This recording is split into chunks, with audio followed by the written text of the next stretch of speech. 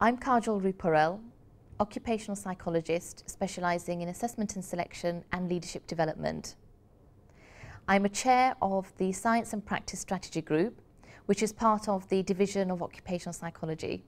The objective of this group is to be the voice of our members, to promote the value that occupational psychologists bring to the world of work, and to publicise the latest research within our field. The vision is to bridge the gap between science and practice.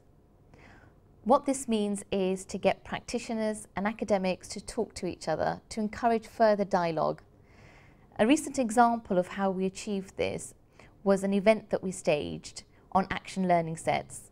Paul here has kindly offered to lead on this, and he'll be talking through some of the theories and principles behind action learning sets, why they work, and then we'll go into the practical session. To me, an action learning set is about giving people space to come together and consider a problem that hasn't got an easy solution to it, and to do that in a structured way, a disciplined way, with their colleagues, providing them with support and using a psychologist, for example, as a facilitator.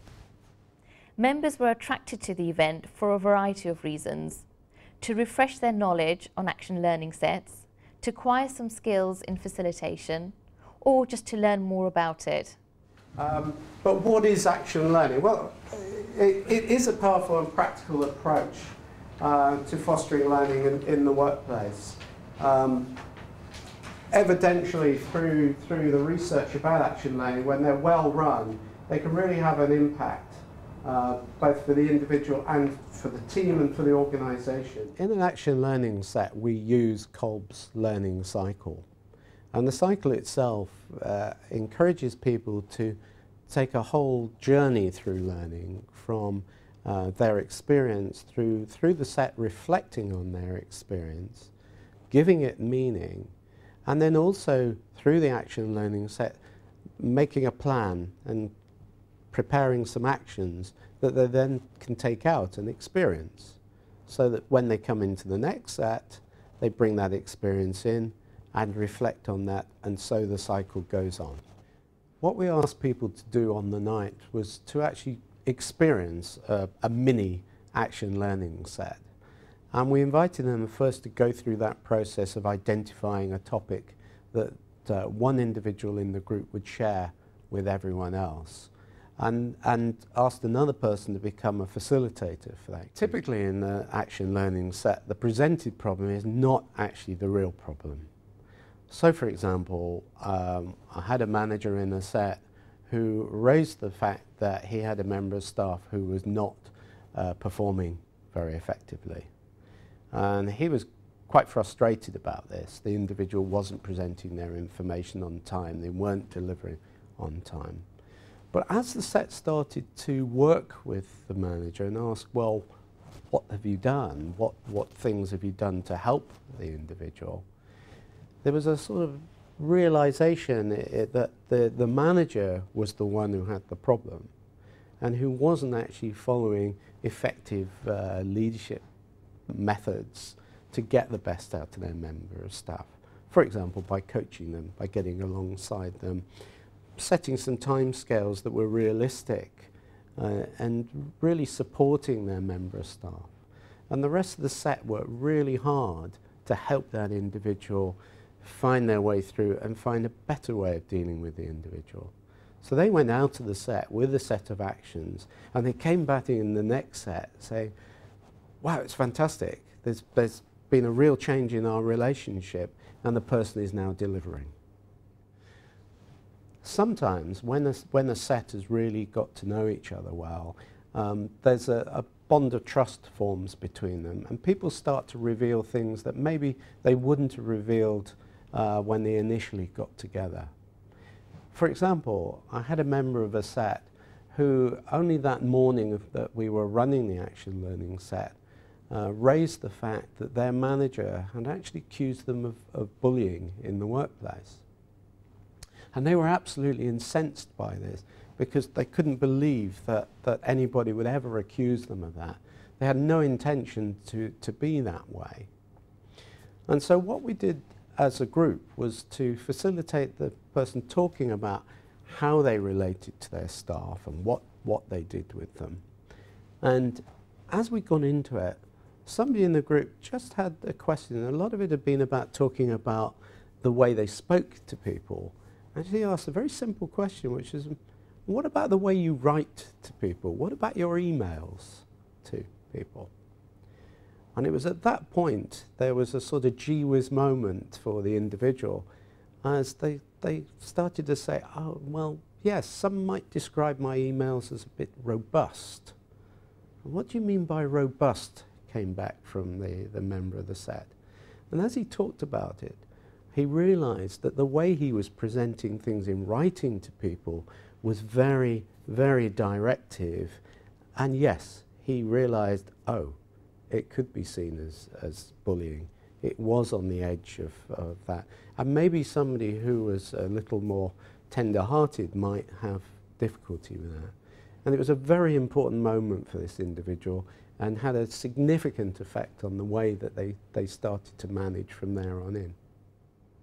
We invited Antonia Deertman, Chair of the Division of Occupational Psychology 2010-11, to share with the members how action learning sets are implemented within the Ministry of Defence.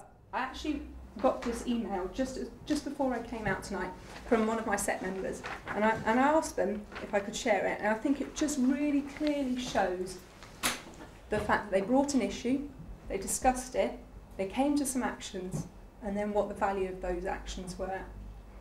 So this person, fairly senior, they have a 50-person team, and they're trying to hold quarterly team briefings.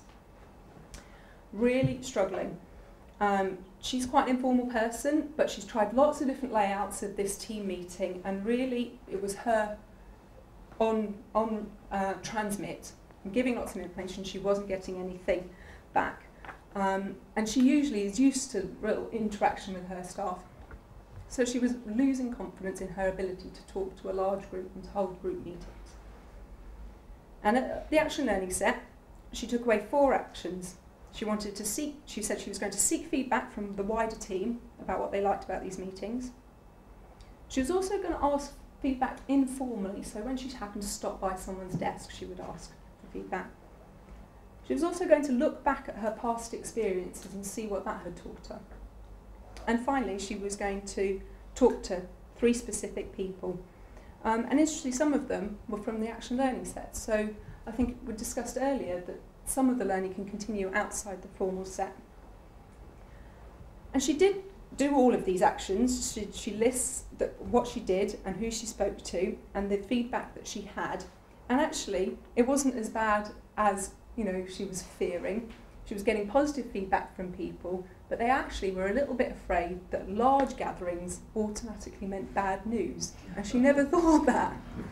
And so she can then set the expectations. We're just meeting about something normal. It's not, we're all going to lose our jobs tomorrow.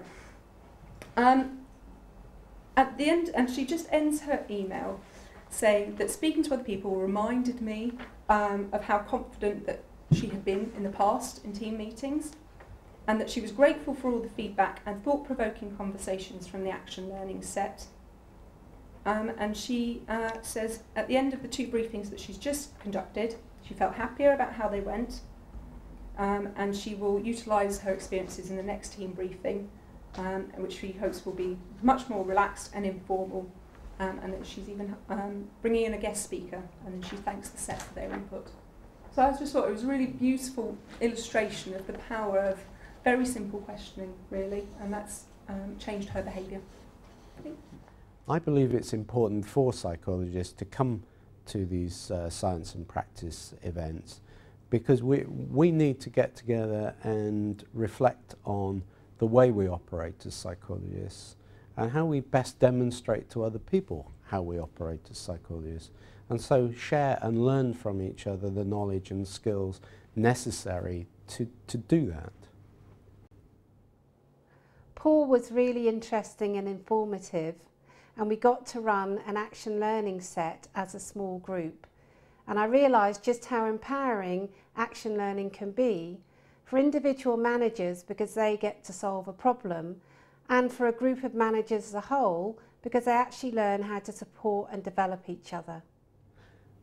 I would hope that people took away from the event a deeper understanding of what action learning sets are about, and equally a deeper understanding of how psychologists can contribute to action learning. Future events include knowledge sharing sessions where we invite members to talk about topical issues that affect our profession. If you're interested in getting involved in any way, whether it be organising an event, facilitating one, or coming up with ideas, then please contact the following: dopme@bps.org.uk.